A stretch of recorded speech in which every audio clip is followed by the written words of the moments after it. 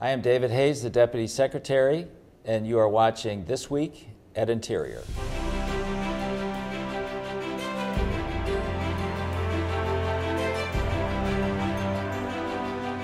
This Week at Interior.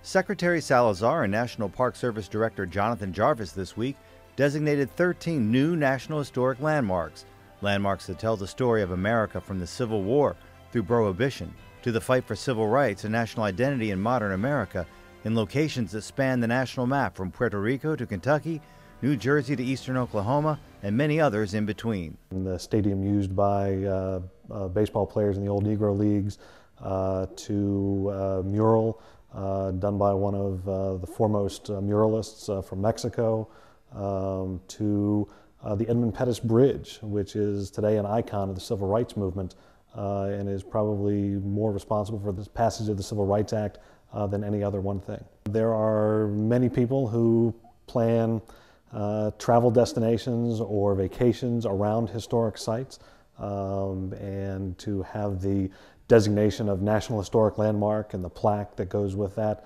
will certainly draw people to come see them. For a complete listing of all 13 new historic sites, check out nps.gov. Secretary Salazar and Director Jarvis joined Maryland Governor Martin O'Malley to break ground on the Harriet Tubman Underground Railroad State Park.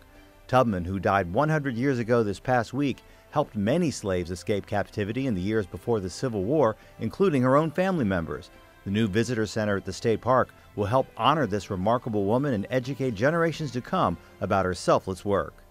This week, Secretary Salazar approved 3 renewable energy sites in California and Nevada, part of the President's all-of-the-above energy strategy. Together, the 750-megawatt McCoy Solar Energy Project, the 150-megawatt Desert Harvest Solar Farm, and the 200-megawatt Searchlight Wind Energy Project will power an estimated 340,000 American homes. Secretary Salazar says projects such as these bolster rural economies by generating good jobs and reliable power. The American Indian College Fund has been selected to administer the Student Scholarship Fund authorized by the Cobell Settlement, and a fifth of the annual scholarships will be awarded by the American Indian Graduate Center. In a statement, Secretary Salazar said, "This scholarship fund for Native American students will be a lasting, meaningful legacy of the Cobell Settlement that will help strengthen Indian communities, advance tribal progress, and secure a better future for the First Americans." In selecting these qualified organizations and in seeking the best trustees to oversee this educational fund, we are honoring Eloise Cobell and helping to empower Indian country. And Secretary Salazar this week signed an historic agreement in New Mexico aimed at spurring economic growth in Indian country. The Secretary joined Assistant Secretary of Indian Affairs Kevin Washburn and Pueblo Sandia Governor Victor Montoya to sign off on tribal regulations approved under the HEARTH Act.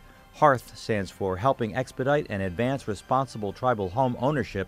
It restores the authority of federally recognized Indian tribes to control the leasing of tribal lands, which promotes tribal self-determination and spurs economic development.